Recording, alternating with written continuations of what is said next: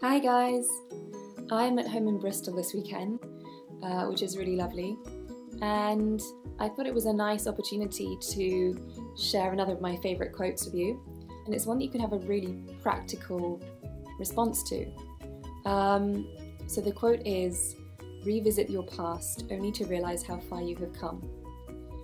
And it's just a nice reminder that, we've all been through things, we've all had difficulties and tough times.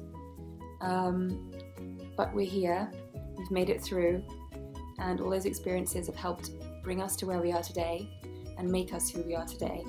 So, it can be easy to dwell in the past at certain times, but if we can always accompany that with a sense of just confirming how well we're doing.